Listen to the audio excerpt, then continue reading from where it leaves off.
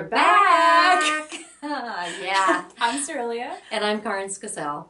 And we are here to tell you that we're throwing you a curveball. Yep, we think we gave you far too much time for this project. Way too much time. Yeah, and we want to make sure that you have an exciting summer. So, we are going to be asking you to market your own piece. And how are they going to do that? well, we're going to be sending you a gift card with some money on it, and you're going to be basically casting a photo shoot. So you have to find a model or find a setting, Or you a have to friend, find a a family, photographer. whatever. You have to get creative, and you have to stage a photograph, and it needs to be beautiful, needs to wow us, it needs to also sell the thing you knit. So Right, we want you to show us how you think that your pattern should be marketed, because sometimes something that's very plain and doesn't seem exciting can be brought to life simply by a phenomenal photograph.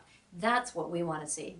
I've seen it happen a million times, and I've also seen a gorgeous garment that has a lackluster photo, and you never even know that it's that beautiful until you see it in real life. So Correct.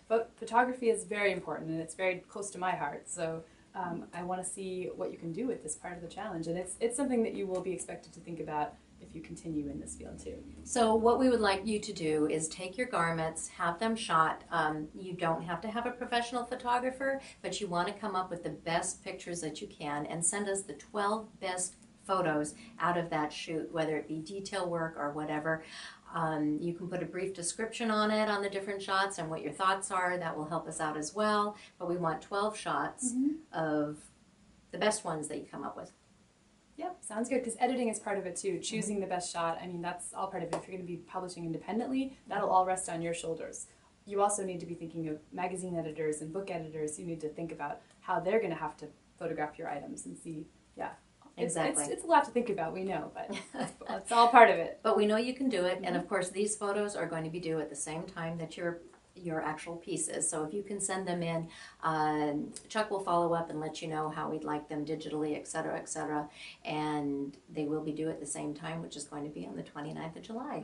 So if you thought you still had extra time left over, you probably don't anymore. But we wish you luck. Happy shooting. Bye.